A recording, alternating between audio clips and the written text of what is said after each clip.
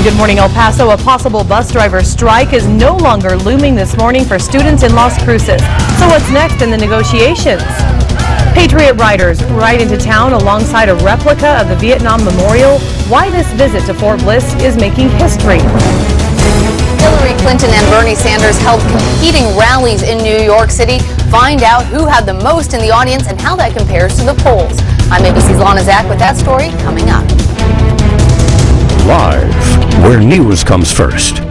From the Mesilla Valley and Las Cruces to El Paso and the borderland. This is ABC 7's Good Morning El Paso. Good morning, El Paso, Las Cruces, and Juarez. Thanks for waking up so early with us today. I'm Hillary Floren. And I'm Crystal Klein. Let's get to that forecast this morning. Temperatures better start than they were yesterday. That's because they're a little warmer than they were yesterday. We're at 53 in El Paso. Winds are at 3 miles per hour, so not too strong with our winds right now. Later today, I do expect just some light to breezy winds in the afternoon. That's around El Paso and Las Cruces. In Las Cruces currently, 47 the temperature. We're clear out there, and those winds calm as we speak. And for your clouds and radar map, not a lot going on because today, like yesterday, should be a sunny day as we move forward. Changes, though, Friday into your weekend. We'll have the details on those changes in just a few minutes. All right, thanks, Crystal. And now to the headlines. School buses in Las Cruces will be taking students to school this morning after all. We can also tell you they won't be going on strike later today either. From our New Mexico Mobile Newsroom, the union and the district's contractor reached a tentative agreement on a contract. Now, union members were on the verge of a strike after storming out of the negotiation room, but they did end up going back to the bargaining table. The union says it was arguing for a safer environment for kids, higher wages, and more sick days for employees. The Trump team has been touting a campaign reboot, including a new laser focus on racking up delegates, adding a national political director, and Hillary Clinton and Bernie Sanders, meanwhile, staged dueling New York City rallies on Wednesday night ahead of tonight's big debate. Here's ABC's Lana Zach with more. It's your voice, your vote.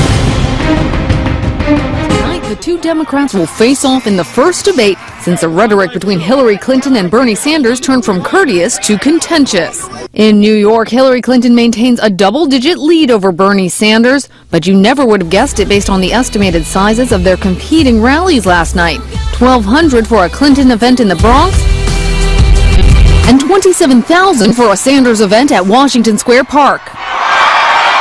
While on the Republican side, you can't let the bosses take it away. Donald Trump continues to urge supporters to fight against what he calls a rigged Republican system.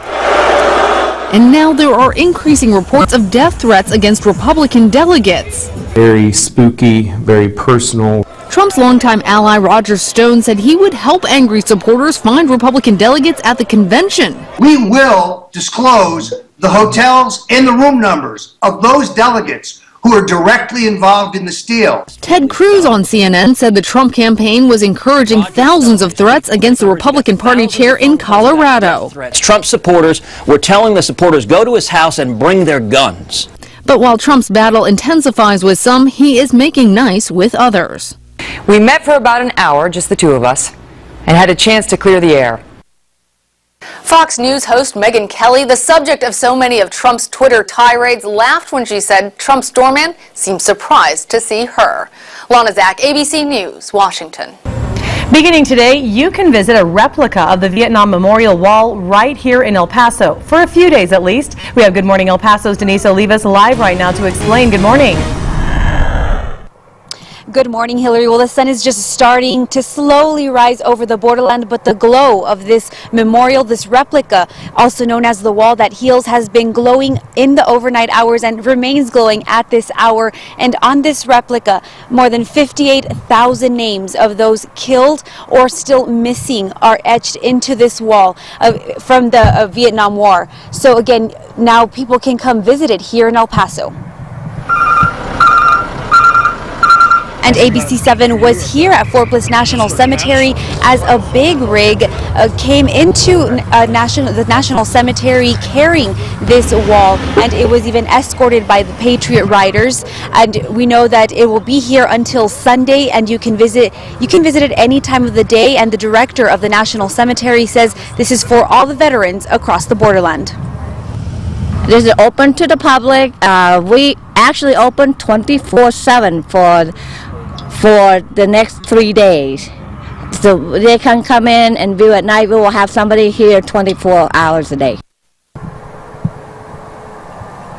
And of course, this has taken a lot of volunteers. They have been here around the clock, and they will be here 24 hours a day until Sunday at 5 o'clock. So you can come visit it at any time. For now, we're live at the Fort Bliss National Cemetery. Denise Olivas, ABC 7. Thanks so much, Denise. New this morning, El Paso Congressman Beto O'Rourke has received the Outstanding House Legislator of the Year Award from the Disabled American Veterans, a national veterans service organization.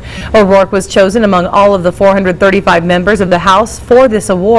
Gary Augustine, the executive director of the DAV in Washington, said Representative Beto O'Rourke, quote, has become a nationally recognized leader on veterans issues, working in a principled and bipartisan manner to improve the lives of the men and women who served. Congratulations.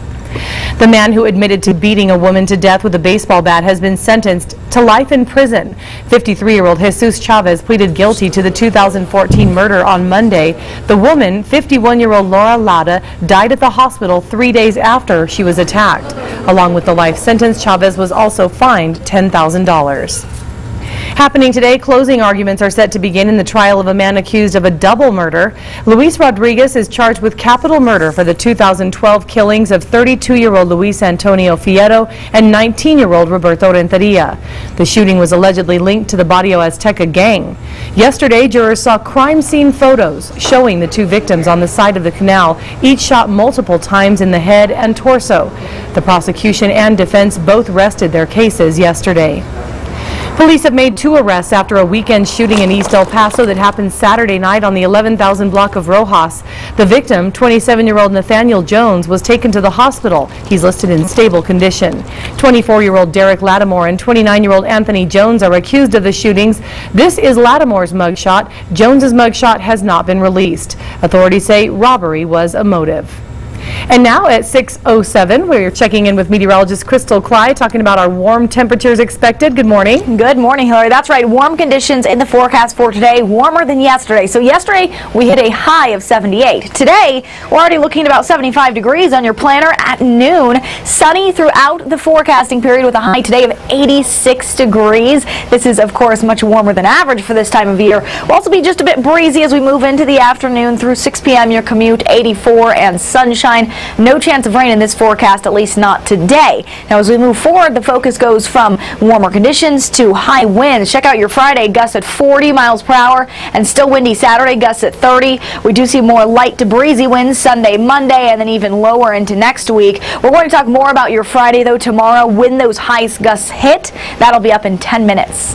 Looking forward to it. Thanks, Crystal. We do have a traffic alert to give you a heads up on. Gateway East is shut down right now at Piedras unexpectedly. This is due to the road caving in during construction yesterday. So it's not clear when exactly this will be fixed, but in the meantime, your best bet to get around it will be to use the freeway, get off at KVIA instead, and then make a U-turn or maybe head south depending on where you're going. A live look at traffic for you right now at 6:08. Things are looking good this morning. It is beginning to pick up a little out there. No tie-ups to tell you about if you're heading out. And we have much more to come right here on Good Morning El Paso. Police have identified the pedestrian who was hit last night by a car on the east side. Why they say it is not the driver's fault. This is ABC 7, where news comes first.